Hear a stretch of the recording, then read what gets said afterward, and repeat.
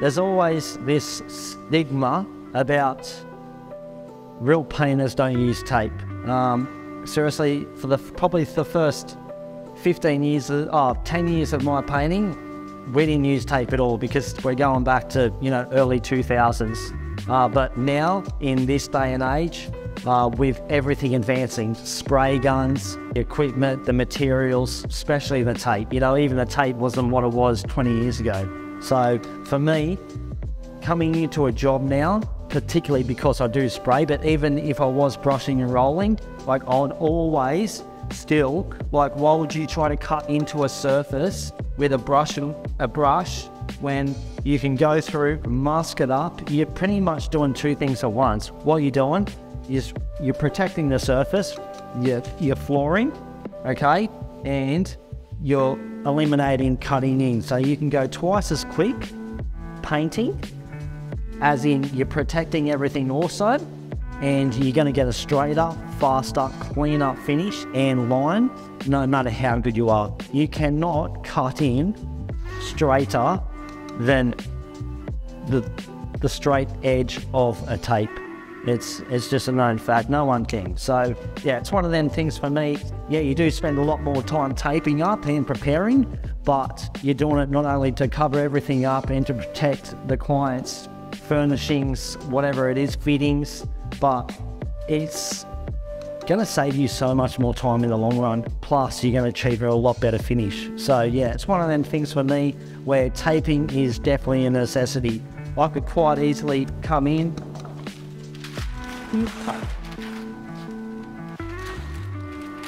well, these are brand new floorboards, polished, just polished floorboards. So I could come in, right, I could cut this edge along here, whatever else, and then you got to still roll all your walls, you still got to roll your ceiling. So you're going to have your sheet up like this. So for starters, you're always going to have to pull back your sheet, right? And even when you're rolling a wall, you can never have it like it's impossible. So you're going to have your sheet like this, perfectly like this. It's going to be going onto your pre-finished or your painted surface already. But then you walk along, you're dragging stuff, you already got a gap like that as you're rolling. And what's going to happen? So many times I go into people's houses where they've had painters there over the years before I came along, and you can see, you got 100 mil out, 10 mil out, the whole way around the perimeter, where you've got little bits of overspray. So it's not only about being more efficient and faster and cleaner, it's about protection. And that's really what's important also. It's not just your finish, it's about protecting your clients' furnishings, fittings, flooring, whatever it is. I don't want to get any paint anywhere other than where it's supposed to be. Ceilings, walls, trim. So yeah, that pretty much eliminates it. Any painter that doesn't get with the times or doesn't even want to acknowledge the reasons why we do tape, it's for me, it's not only being stubborn, and not only that, it's being ignorant. It's about always moving on to the next level, always moving forward. It's always about learning.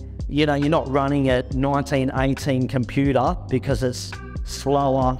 It doesn't do the things that the new age computers can do. It's exactly the same thing. No matter what it is in life, you've always got to evolve with the times and the products. And if you don't, you're going to get left behind.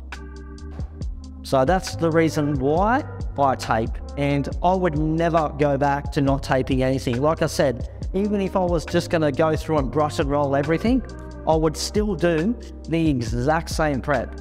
Like I would, if I was not spraying this door, I would still tape around, because what happens? Yeah, you can cut around it perfectly, but when you go in to roll the door, what's happening here? You're going to end up with, as you can see, you got bits of paint that's still left on here. So for me, and look in your corners here. So we eliminate all this type of thing. We have nice, crisp, clean lines. And like I said, over and over again, we're protecting our clients' assets. We're not coming in to make a mess of anything. We're coming in to make it better.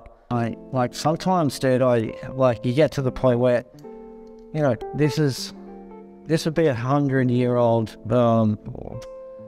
a century-year-old house. So, you know, a lot of the times people say, hey, take down your blinds. This is the point where it's going to break, even if I touch it. You know, so that means that I am liable for it. And yeah, that's another thing where it's just going to end up costing you money. So sometimes it is better just to wrap it. Just put it on more the way up. And then because this one's back or front, you're going to have to put it on this back edge, and then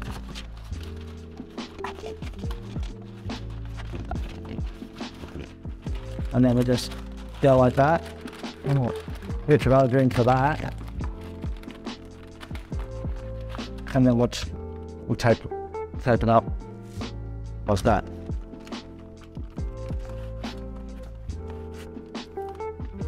But I reckon that's probably not going to want to go all the way up. But what I can do, I can just use my hole. How long? Work for me, baby.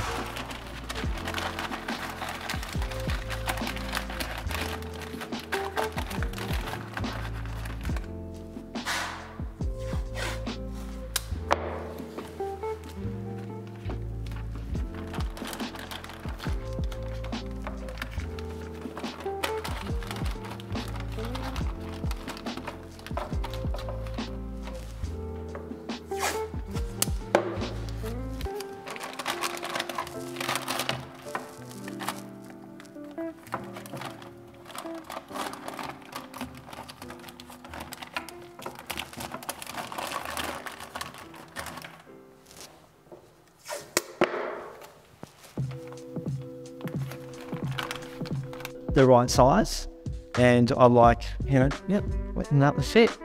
I like it. So a lot of the time you're not really wasting it, you're just saving it for later. It's about, yeah, not wasting, so it's, yeah.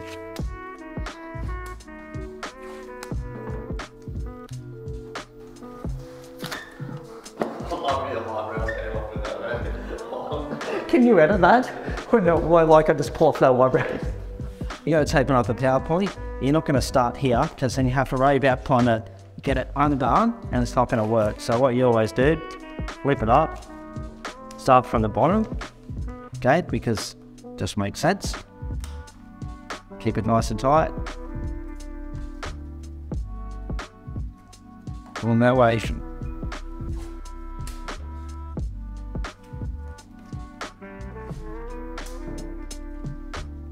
Over the years as well, you work out pretty much exactly what you need to tear off to the space that you need to tape up as well.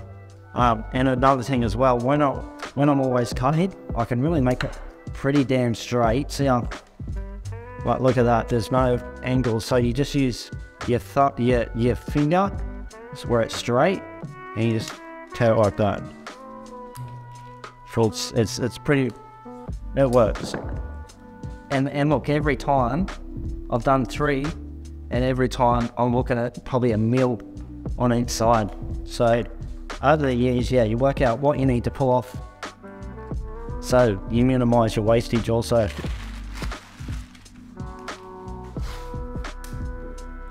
Frame handles, get it underneath there.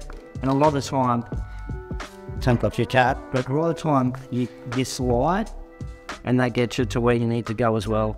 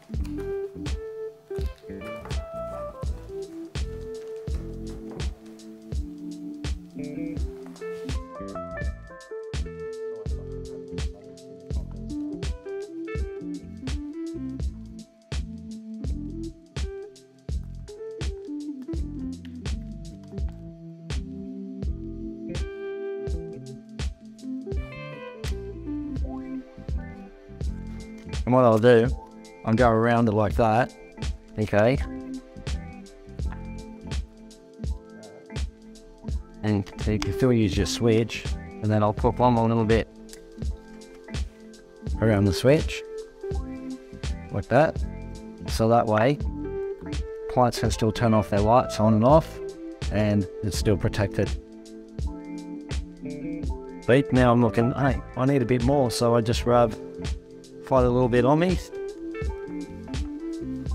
just to fill in that little bit that sometimes you miss. No one's ever perfect. I'm not perfect, no one is. But you can always try to improvise. It's like a light switch. Sometimes, you know, you can do 100 things, or you can do, you know, I've been painting now for 25 years, and there's still things that I'm learning each and every day, and it'll be just like light switch, ding, and yeah, it's not about always looking for outside information. It's about what works for you and what you want to do. So yeah, sometimes, you know, every day I'm improving, and I'm always trying to find easier, quicker, more efficient ways to make my job easier. And yeah, forever learning is what's most important, 100%.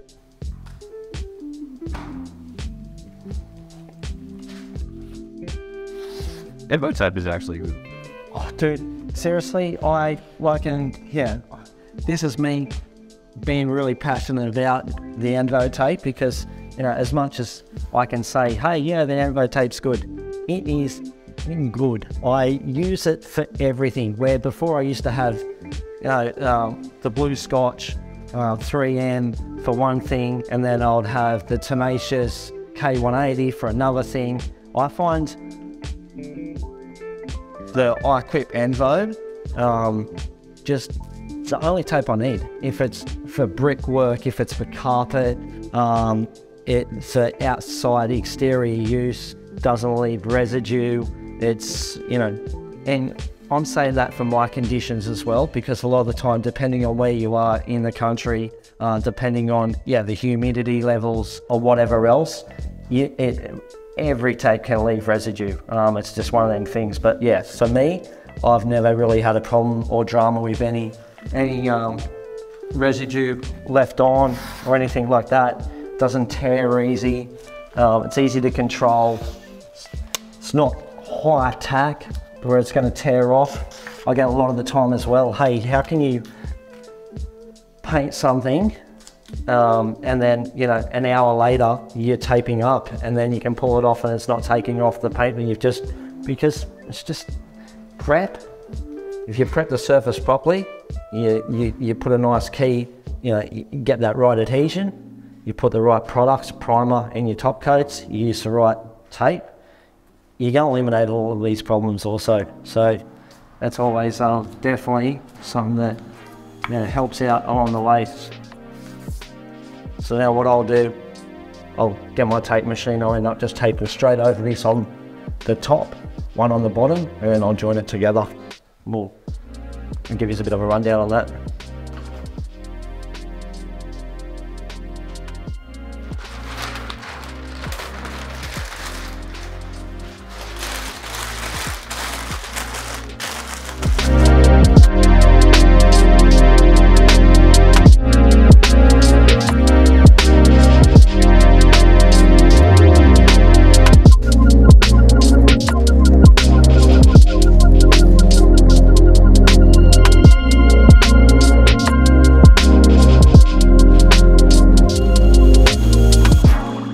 All we can do, just pull it out from the bottom, like that. We can then just fold it in, and you just go like that.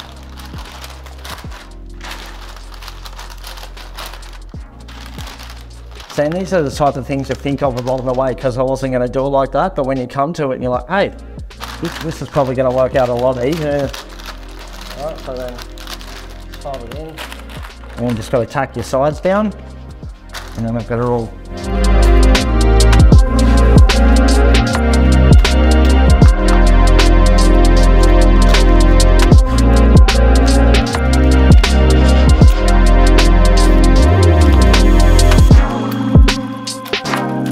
doesn't have to be so glamorous all the time. It's about covering up, and that's what we've just done. So there we go. Pat rack, you know, but like, and you always do your long bits.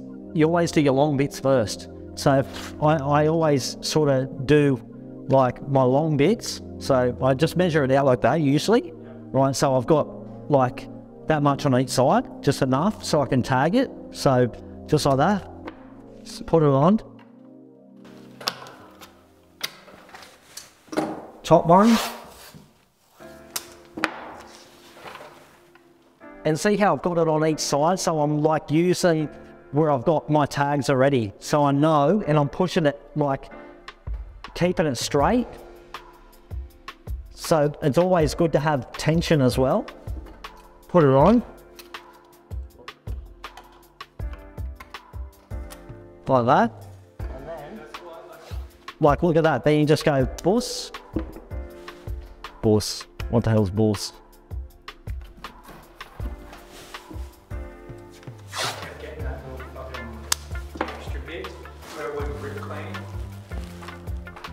Yeah. So that's how that was like fucking minute, 45. It comes down to the tear, right? I'll just show you, like with the tear, it's like,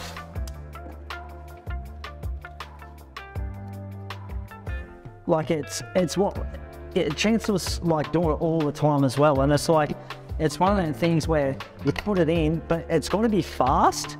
And it's like it's not like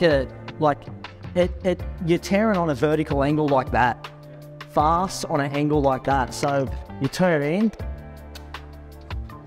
pull one corner, fast tear, and then you're not usually getting a straight line. And like I was saying as well, now you can use that. Well, not even like if you need to fill in an area, it's already complete. You've got a perfect edge that you can just pop it straight into that corner. It's the easiest way. Just put it on. One on this side. Fill in the middles.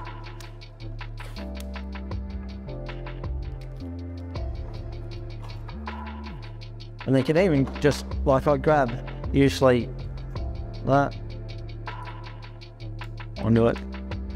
Grab it. Oh. And then just run it around.